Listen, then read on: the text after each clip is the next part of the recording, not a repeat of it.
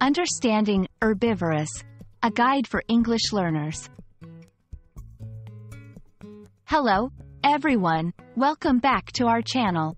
Today, we're going to explore a fascinating word that you might come across in English conversations, especially when talking about animals and nature. The word is herbivorous. Let's dive into what it means and how you can use it in your daily English. The term herbivorous is an adjective used to describe animals that eat plants.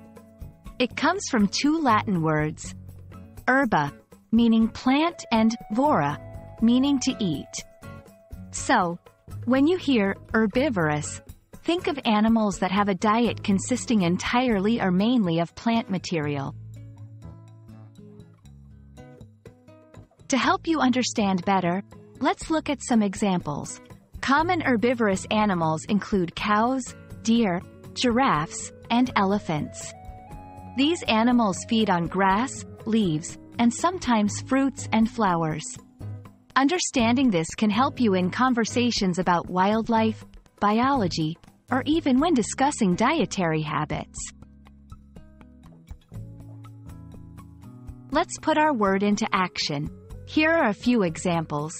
1. Giraffes are herbivorous animals, feeding mainly on the leaves of trees.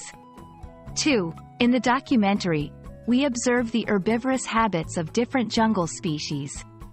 3. As a biology student, she is particularly interested in the digestive systems of herbivorous mammals. Notice how in each of these sentences, herbivorous is used to describe the plant-eating nature of different animals. To expand your vocabulary further, let's look at two related terms. Carnivorous, animals that eat meat. Omnivorous, animals that eat both plants and meat.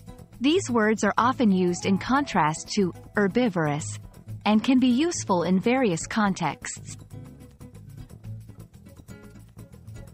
I hope this video helps you understand and use the word herbivorous confidently in your English conversations. It's a great word that can add precision and variety to your language, especially when talking about animals and nature. Thank you for watching, and stay tuned for more English learning content.